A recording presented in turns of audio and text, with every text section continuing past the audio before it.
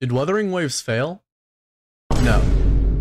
We are going to take a look at the May revenue chart, and I'll go over some evidence that shows why Wuthering Waves definitely didn't flop. I'm going to be doing another Lunite subscription giveaway on this video. I'll send the winner $5 on Cash App to buy the Lunite sub, or honestly do whatever you want with it.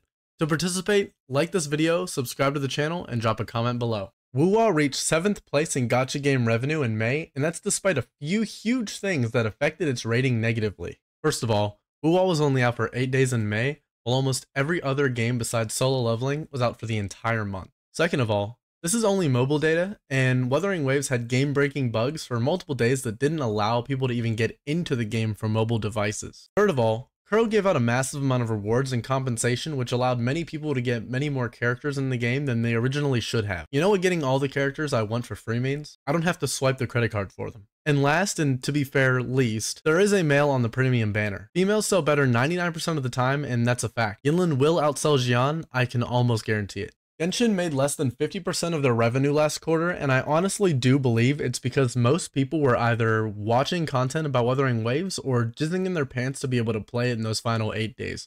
But that's just speculation. A better guess would be just the fact that Hoyo Games took a hit due to 2 new big games entering the scene, Arknights massively overperformed this month due to KFC skins being released on Global, and both big Hoyo games are in a bit of a dry patch right now. Also, many Hoyo first enjoyers are building their hype towards Endless Zone Zero's release on the 4th of July this year. By the way, let me just fire a shot in here. Honkai Star Rail and this mega dead patch is still towering over Genshin, even though the degenerate side of the Genshin community said that this would never happen.